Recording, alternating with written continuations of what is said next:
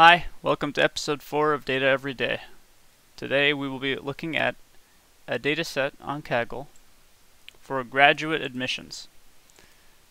So if we look at the data set, you can see it takes a combination of various scores, the university rating, the statement of purpose score, and the letter of recommendation score, along with the GPA, and whether or not the student has a research background, to predict the chance of admission into the college of their choice.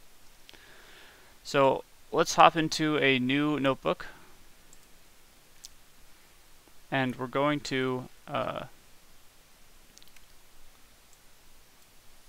started. So import NumPy SNP or pandas SPD and matplotlib.pyplot as plot. Alright, so let's see.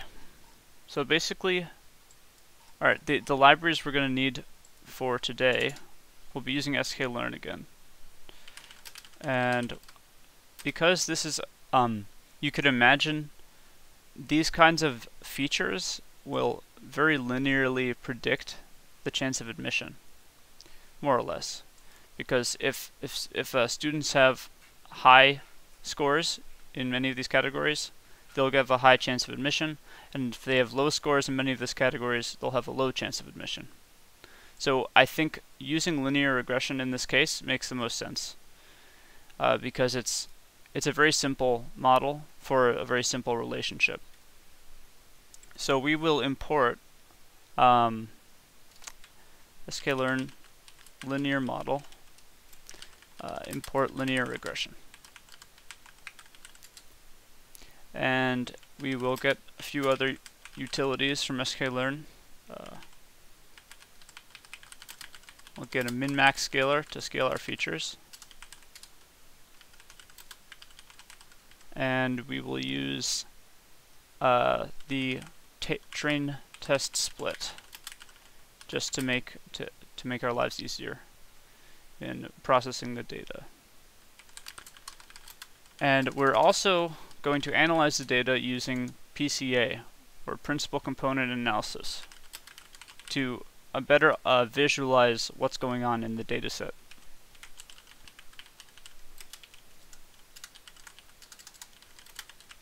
Okay, so I'll run that. And we'll start by reading in the data and just looking at the data frame. So data equals pandas.readCSV, and the path is here.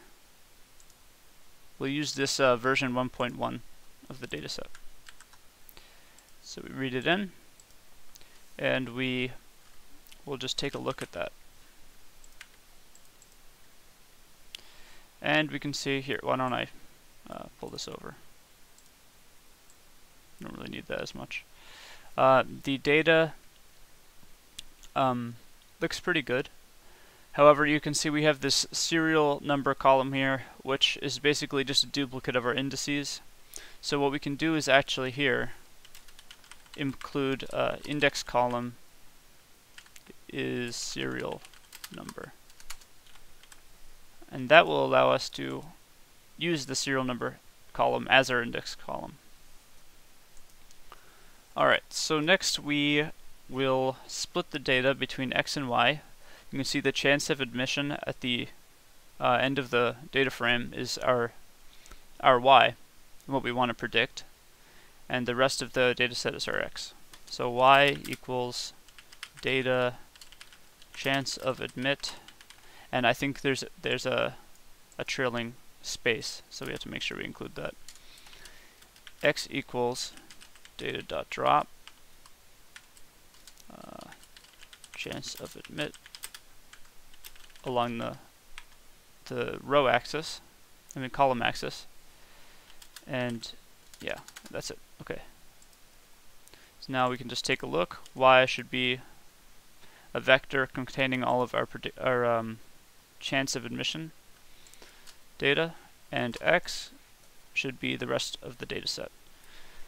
So cool. Alright. So now we're going to use principal component analysis to make this data easier to understand. So right now we have 1, 2, 3, 4, 5, 6, 7 different features. And although we can get a sense based on the data set that these features probably correspond to higher values of admission when the values themselves are higher, but to get a really a better understanding, to see that they're correlated, we want to take this a single training example has 7 features, so it's 7-dimensional. And to understand a 7-dimensional vector you can't do it. It's impossible. So what we do is we'll reduce the dimensionality down to 2 dimensions so that we can plot it on a graph in a much easier to understand fashion. The way to do that is called principal component analysis. The math behind it is pretty complicated, but I might make a video in the future just explaining it.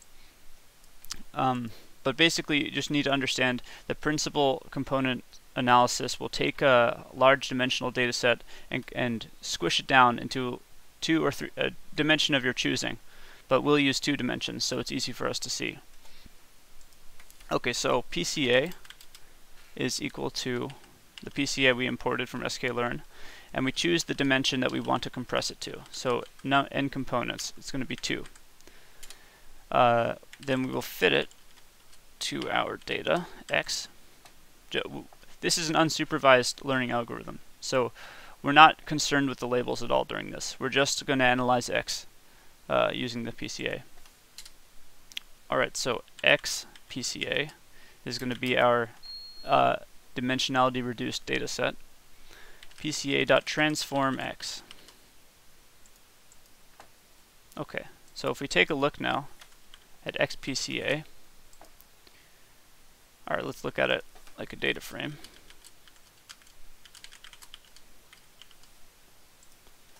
You can see our previous 500 examples are still here, but now the number of features has been reduced to only 2. And so these new features, they don't hold the same like meaning that the other features did, at least not visibly, because these features, you know, we clearly understand what each one means, but this is more of like an amalgamation of the other features. So to make it easier to understand, why don't we'll actually set this to a data frame. Easier to visualize. Columns, it will be, okay, we'll call, so PC1 and PC2. Now, by its nature,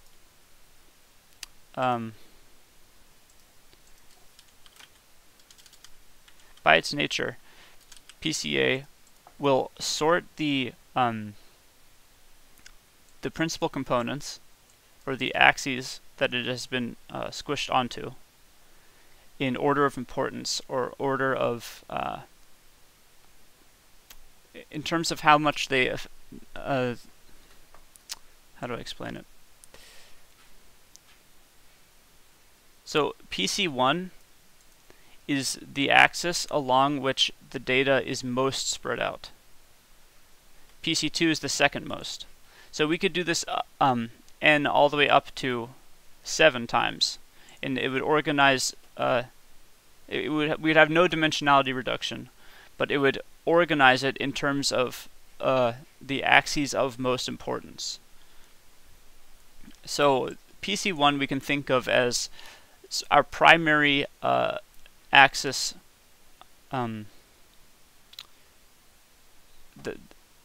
that sort of like underlies the whole data set. So to give you a better example of what I mean, why don't we plot these two, PC1 and PC2, on a graph. So we'll do plot.figure,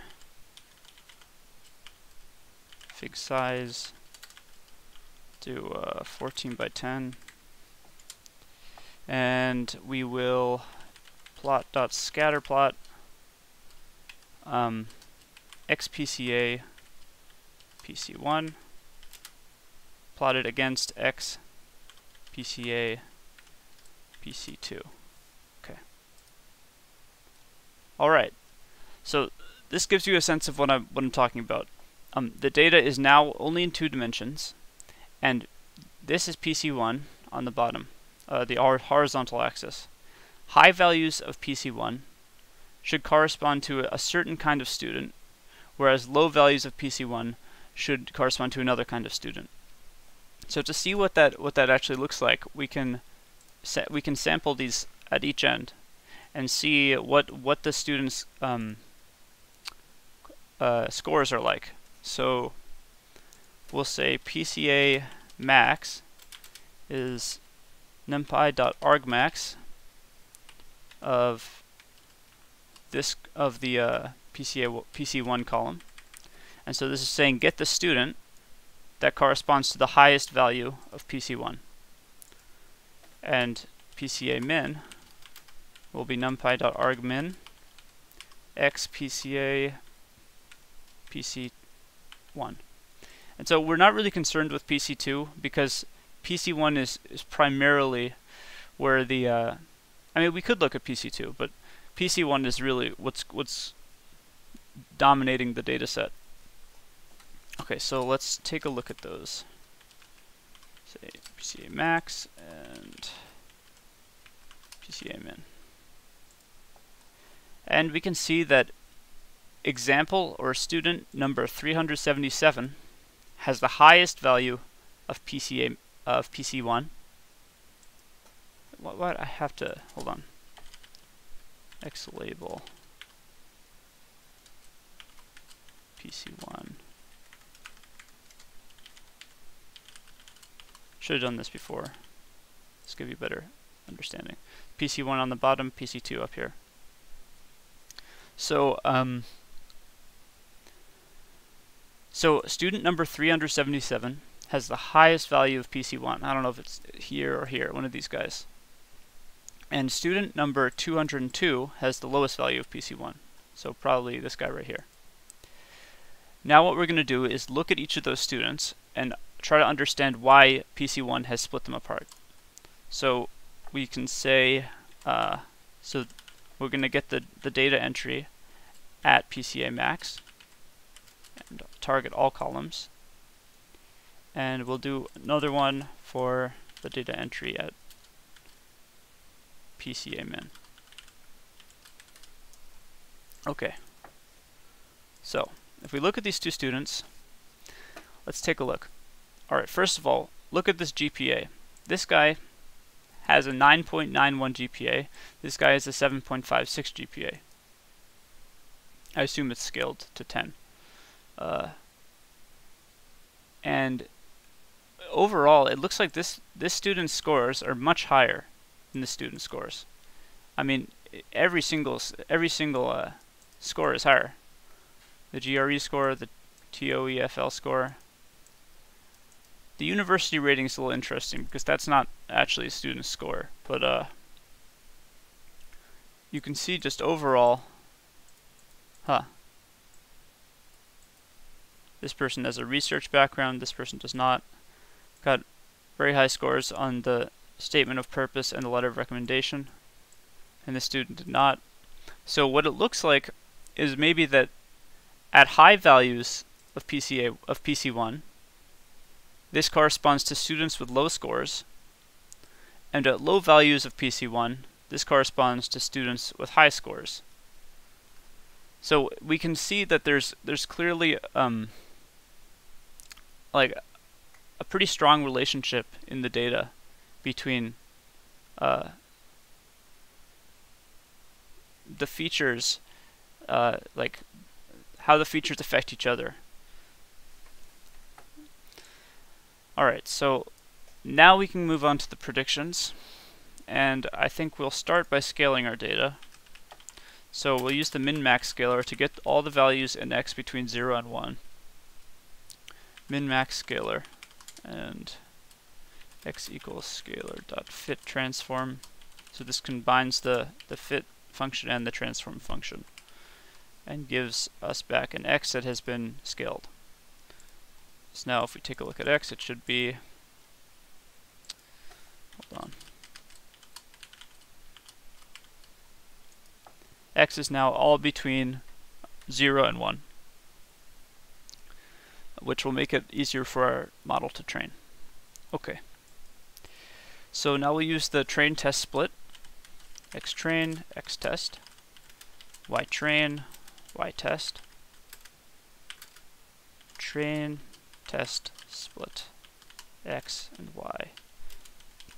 We'll have a train size of 0.8, 80%. And I recently found out that there's actually a shuffle feature enabled by default, but before I was manually shuffling the data, but if I use this function, it shouldn't matter. So this is good. And run that. So now we have our X train, X test, Y train, Y test. And so we can define our model. Linear regression. And model.fit X train, Y train. Alright, let's see how it performed. Model.score X test, Y test. And actually have 84%. So it's actually pretty good. This means we can, you know, the test set is only 100 examples, so it's not really, ideally we'd want a larger test set. Probably a larger training set too. This is a very small data set. But, you know, this is pretty decent for what we have. Now, alright, let's take a little closer look. Our prediction array will be model.predict X test. And if we just take a look at that, what that's doing, this is all our predictions, just a vector containing 500, it should be. Oh no, 100 predictions. One for each test example. And so what we can do is plot it. So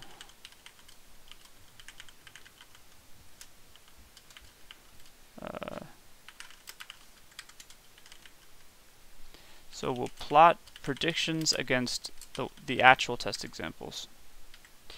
And we want it with dots. The label on the bottom should be predicted value. And the vertical label, actual value. So predicted value corresponds to our predictions, actual value corresponds to the actual test example labels. Okay, and you can see for the most part, as given by our 84%, our predicted values are very often equal to our actual values. Right? This is the y equals x line. This means they're about equal. Alright, so I think that wraps up today's video. I'll see you all tomorrow. Don't forget to subscribe if you like the video, and leave any comments in the description if you have any recommendations or would like to see new features or new models, new anything. So thanks a lot. See you tomorrow.